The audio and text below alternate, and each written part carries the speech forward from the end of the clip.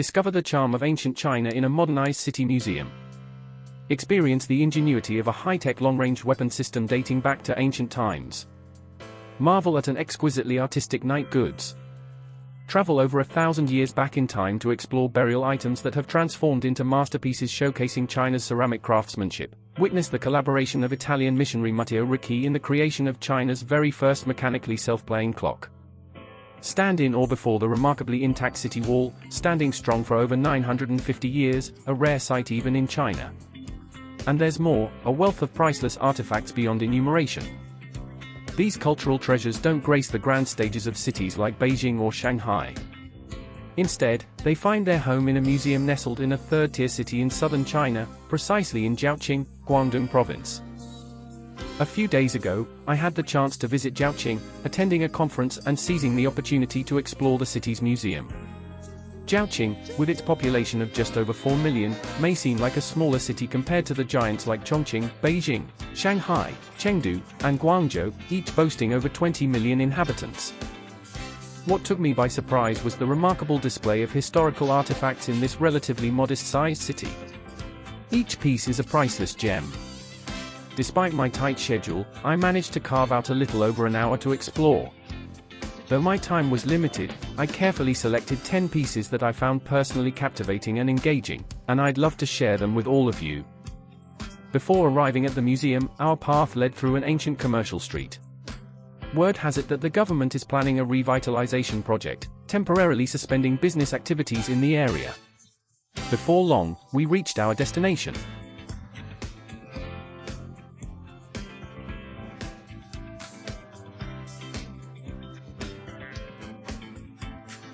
Alright, let's kick things off with something really captivating, a piece of history that's got quite a twist, an official seal from the year 1648.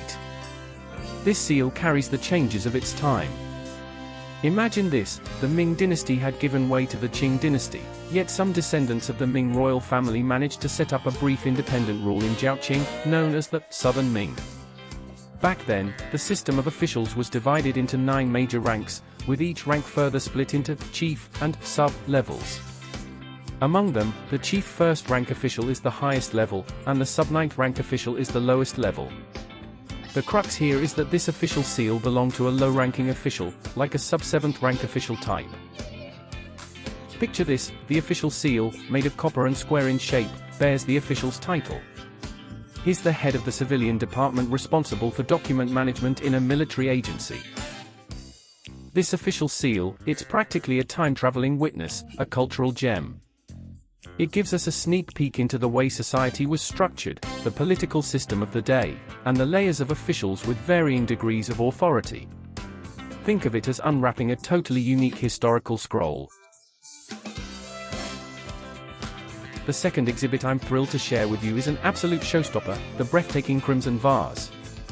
Its vivid red hue is as inviting as a glass of rich red wine, exuding a deep and tranquil aura. Whether admired from afar or closely examined, it emanates an air of refined elegance and regal charm, with its graceful and smooth lines and an elegantly poised silhouette. This unique red ceramic vase goes by the distinctive name, Sacrifice Red Glaze. Its craftsmanship dates back to the Xuande period of the Ming Dynasty, specifically between 1426 and 1435. Initially, these vases were used for sacrificial ceremony, hence the name, Sacrifice Red Glaze. The successful creation of such a vibrant red color was no small feat. It required the exceptional skills and extensive experience of craftsmen, all while being influenced by the environmental conditions. Firing under different climatic circumstances yielded varying results. The color of the ceremonial red glaze is derived from copper-based coloring agents, necessitating high-temperature firing under reducing conditions. In the process of preparing the glaze, materials like gold, coral, and jade powder were often added, showcasing the extent to which no expense was spared. However, due to the challenge of controlling the reducing atmosphere during firing, the production often faced the risk of failure. As a result, a flawless ceremonial red glaze piece is exceedingly precious and priceless. The vase before us is a masterpiece from the Qing Dynasty, and its exceptional quality undoubtedly places it among the ranks of priceless treasures. Let's now indulge in the mesmerizing beauty of the third exhibit, an official silver ingot from the Ming Dynasty. This silver ingot weighs a substantial 50 taels, equivalent to around 1900 grams by modern standards. This silver ingot isn't just attention-grabbing, it's a tangible piece of history. The surface of the ingot is engraved with clear inscriptions, akin to its own birth certificate. First and foremost, it documents the place of its creation, a location known as Wabai County. This place name still exists today, situated around 300 kilometers away from Zhaoqing city. Secondly, the ingot specifies its purpose, for submission to the central court as tax silver for grain transportation. In simple terms, it refers to the tax payment that local authorities sent to the central government. The exact time is also meticulously noted as the 16th year of Chongzhen, which translates to the year 1643 in the Gregorian calendar. Lastly, the ingot also precisely states its weight, a perfect 50 taels. It's worth noting that similar Ming Dynasty silver ingots were once auctioned by a notable auction house, and the final hammer price reached a staggering 15.68 million Chinese yuan. This serves as ample proof of the precious value and far-reaching impact of these historical artifacts. And now, let me introduce you to the fourth featured exhibit right here, this uniquely shaped blue-green vase, inspired by the design of jade stone from the Neolithic period. It skillfully combines circular and square elements, resembling the shape of the jade stone, and its official name is the imitation GE glazed 8 trigram stone-shaped vase. At first glance, your attention will undoubtedly be drawn to the raised 8 trigrams carved onto the vase's body. The 8 trigrams form a metaphysical symbol composed of 3 sets of short and long lines, which are used to interpret various natural and social phenomena. It's a profound concept deeply rooted in ancient Chinese culture. The long lines represent yang, while the short lines represent yin. Using these two symbols, combined in parallel with the changing dynamics of nature's yin and yang, they form 8 different patterns, known as the 8 trigrams. These 8 trigram symbols symbolize the fusion of cosmic energies and the inclusiveness of all things in nature. The imitation Song GE Kills blue-green glaze application makes the vase shimmer with a solemn elegance when illuminated by light and shadow. It's like a layer of mysterious veil, inviting you to delve into the creative minds of ancient artisans. Delicate crackled patterns resemble the traces of time, adding a unique texture to the vase.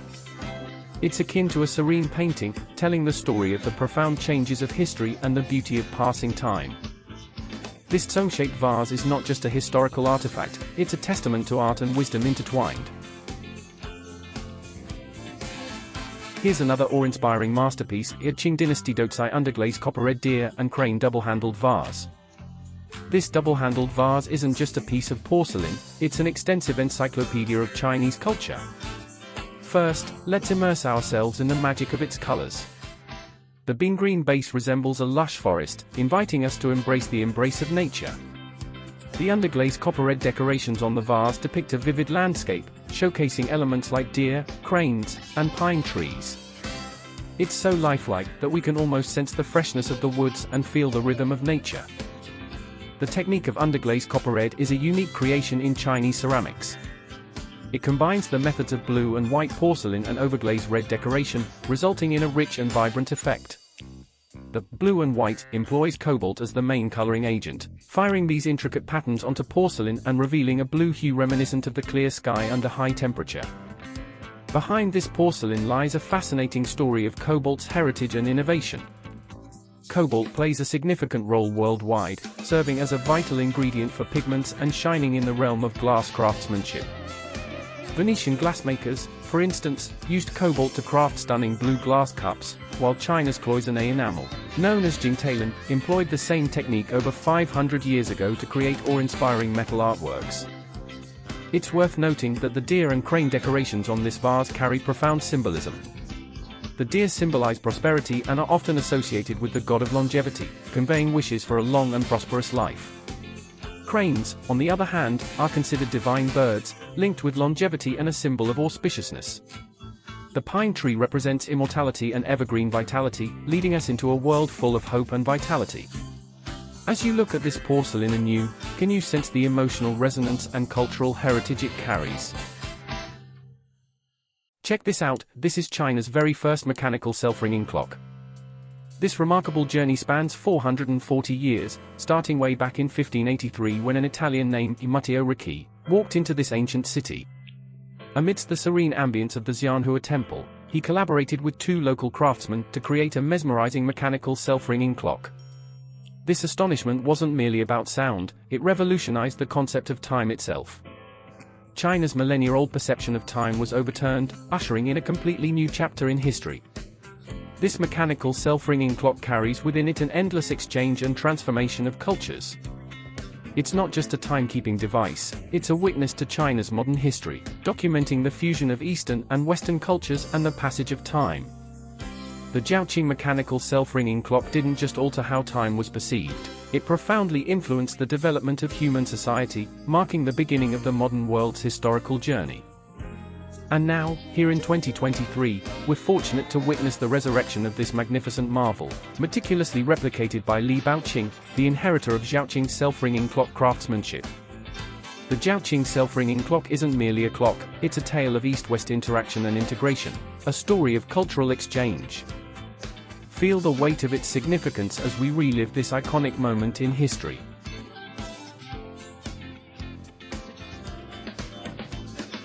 And here we are, introducing the seventh piece today. Let's journey through the mists of time and step into the glorious days of the Tang Dynasty, where we encounter a precious cultural treasure, the Tang tricolor glazed ceramic figurine. In the distant realm of the Tang Dynasty, ceramic art reached an astounding zenith. The Tang tricolor glazed ceramics, with its unique multicolored glazes, stands out in the history of art. Within these vibrant hues, the interplay of yellow, green, and white resembles a magical painting, breathing life into each creation. It's an extraordinary art form, a testament to the emotional inheritance that transcends eras. The term, Tang tricolor, isn't confined to only three colors, it's a vivid cultural tapestry. Within the Tang tombs, we've uncovered an array of figurines and sculptures. They come in monochrome, two-tone, and even multicolored splendor. Whether it's the yellow, green, and blue tricolor combination or more intricate hues, each piece stands as a testament to masterful artistry. From small horses, domestic fowl, and figurines to enigmatic mythical creatures, they all showcase the artisan's ingenuity and creativity, allowing us to experience the essence of Tang culture. The Tang Dynasty marked a period of prosperity and cultural diversity. The nation was strong, industries thrived, yet a trend of lavish burial practices also emerged.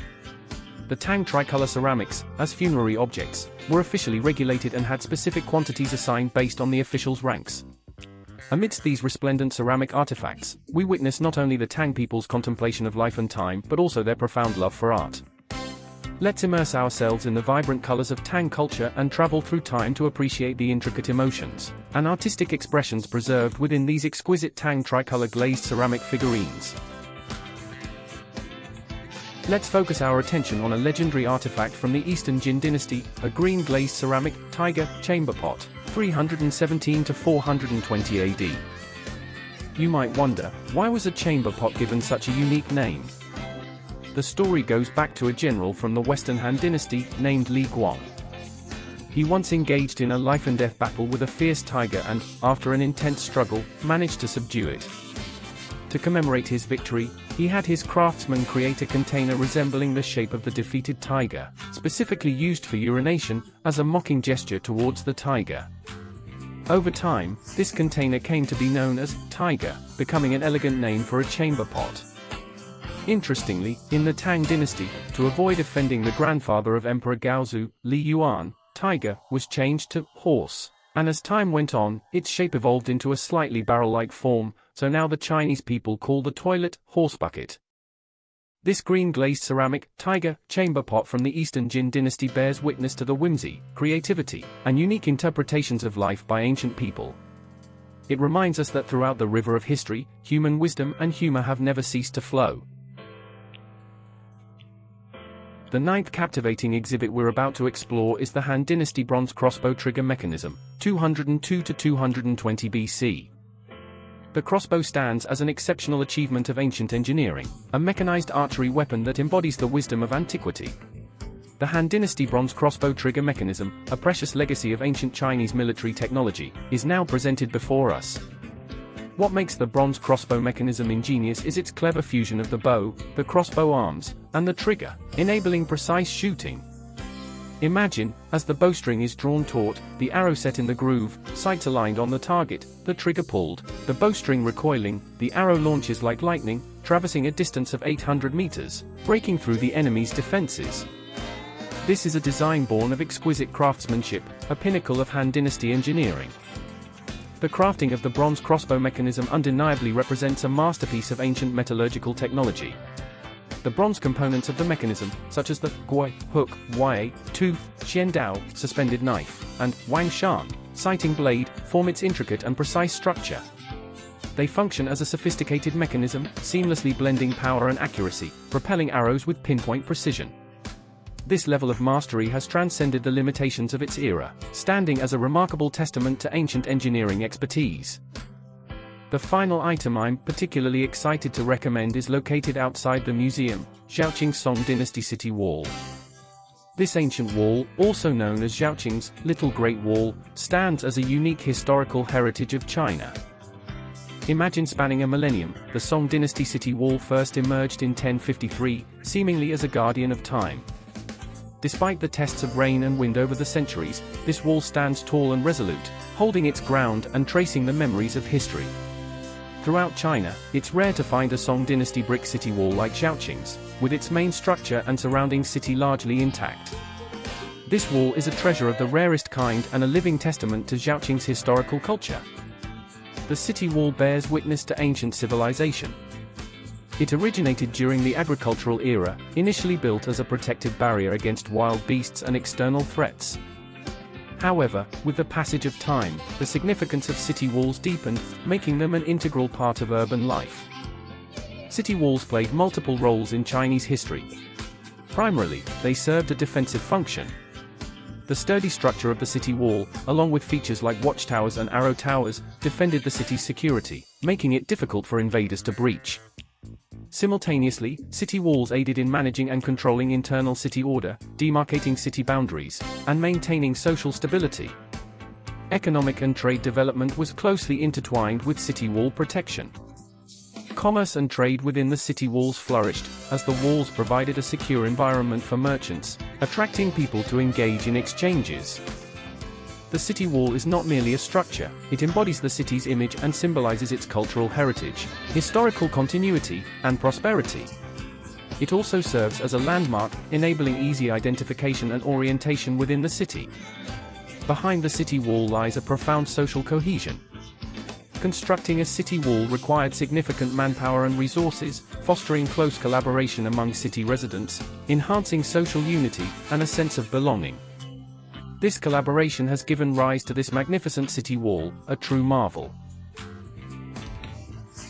Today, we embarked on a captivating expedition through a quaint town, unraveling the tapestry of cultural heritage and human intellect woven over millennia. Our voyage led us to remarkable artifacts that offer profound insights. As we stood before the venerable Zhaoqing city walls, we glimpsed the tenacity and inclusivity that shaped this urban landscape. The resplendent, sacrifice red glaze ceramics revealed the artistry and unwavering commitment of master craftsmen. Exploring items such as official seals and silver ingots provided an intricate understanding of the convergence of power, taxation, and intrinsic value. These exhibits transcend mere physical objects. They serve as portals to bygone eras, transporting us to different epochs. Each artifact encapsulates the ethos of its time, the ingenuity of its creators, and the chronicles of human achievement. They have borne witness to societal shifts, the oscillation of human sentiment, and embody the spirit of countless generations. When we look at these ancient utensils, we may be able to feel the passage of time and the colorful life. Every turn and gaze is an affectionate embrace with history and culture. They make us not just travelers, but witnesses to human intelligence and emotion. Let us collectively commemorate these historical imprints, safeguarding and perpetuating this invaluable cultural bequest. May the warmth, reverence, and introspection evoked by these exhibits resonate within us, nurturing our aspirations for a brighter future. I extend my heartfelt gratitude to all who have accompanied me on this journey, lending their attentive ears. Let us, together, pay homage to the annals of history and embrace the luminous prospects of the days ahead.